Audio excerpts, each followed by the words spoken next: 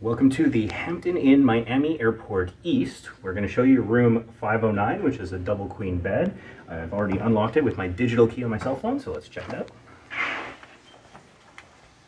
I like the smell. It smells nice and fresh, so that's good. And we'll start off as we always do with the door. We've got the eye hole here, so you can see who's coming, but you can also cover it up so that light doesn't come in when you're trying to sleep. Evacuation route. After our experience at Park Royal London, I don't know that I would trust this. Check that video out. We'll have it linked in the description. There is a do not disturb sign, which I like. It's time to sleep on one side and time to relax on the other. So it's either way, it's do not disturb, whichever way you put it out. It's got the deadbolt here and the secondary lock as well. Let's take a look at the bathroom. We've got the sliding door here, otherwise known as a barn door. It's not a pocket door because it doesn't go into the wall. That's the difference between barn and pocket, is where the door goes, if you care. And so you're going to see here a pretty standard Hampton Inn bathroom that you would encounter in North America. So we've got our Neutrogena soap, and there are two sizes. There is the smaller one for your hands and the bigger one for your body. And I like to put that in the shower so that I'm not mid-shower realizing I forgot the soap. There's a garbage down there, which you can put your soap box in. And we've got a tray that comes out here with a hair dryer. Let's take a look at that hair dryer. So you're going to get a Conair 1875 normal plug with a circuit breaker. Pretty standard. Conair, I think, is the brand that Hampton and Hilton has partnered with, similar with Neutrogena in North America for their toiletries. So you've got a couple of plugs here. This is a Hampton Inn, so we're going to have power all over the place. Here, I like this. This you don't always get. Not only do you have your shampoo, your conditioner, this included bath gel, body lotion. So shampoo and conditioner and body lotion standard. Bath gel, not all the time. Here's the thing that you don't get all the time, is the mouthwash. I love it when they have the mouthwash. You don't get that often enough as far as I'm concerned. Nice touch, Hampton Inn. I appreciate it. You got your sink, Kleenex, lots of towels. Clearly we're post-pandemic because there's lots of towels. During the pandemic there were very few towels, so that's nice to see. Got another thing that pulls out here. I guess in case you want to eat or work on your laptop while on the John. I don't know. Maybe you should just need more counter space, but there's plenty here. Standard toilet, regular flush, so it doesn't have the 2-button, which I prefer, but that's okay. Nice, normal North American toilet. We just came in from Europe, so I appreciate that.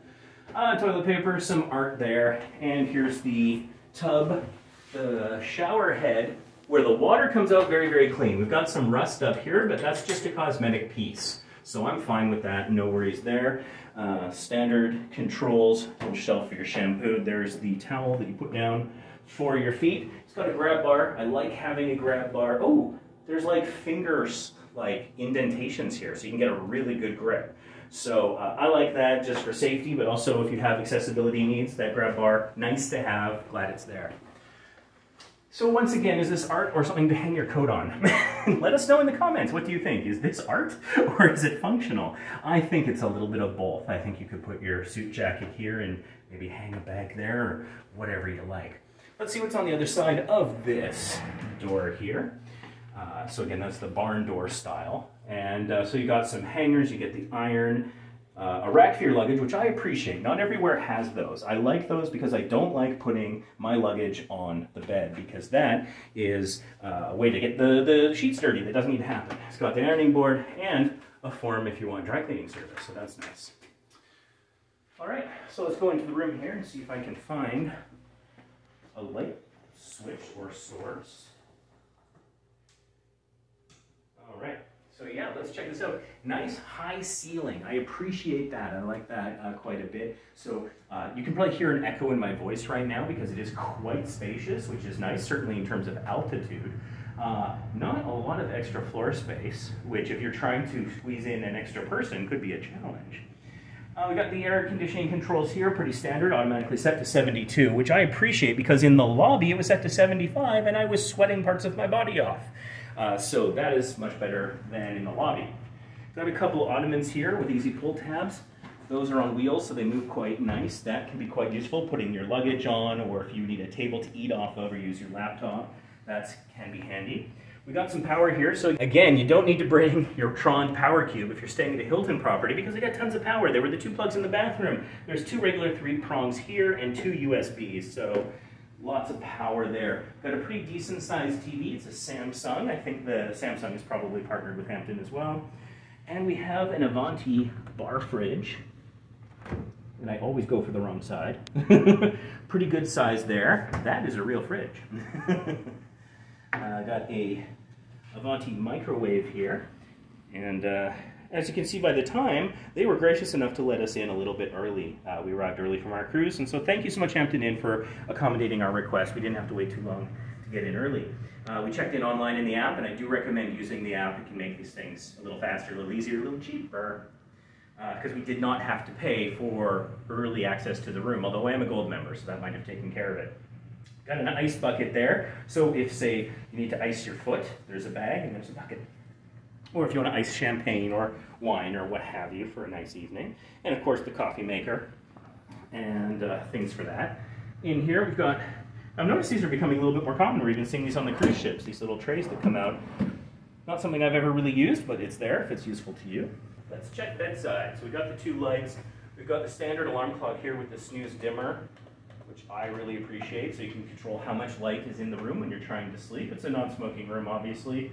And here's your standard phone there as well. Of course, it's a Hilton property, so we've got 2 more 3-prong plugs and 2 USBs bedside. Nice. Over here, we've got a little desk area, which is a nice seat, garbage, a light with another plug, a mirror, and over here, you can see 2 more 3-prong plugs, 2 USBs, power all over the place.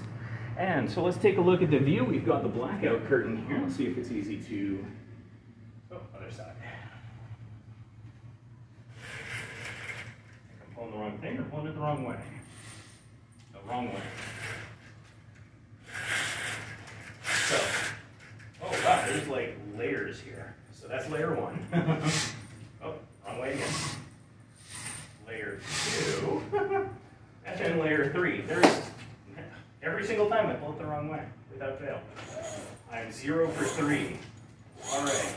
So now I've cracked the code to check out our view. We are near the airport, so if you look out the window to your right, you will see some control towers from the Miami airport. So this is nice and close. There is a free shuttle to the airport included. Look for the orange bus when you are wanting to board the shuttle.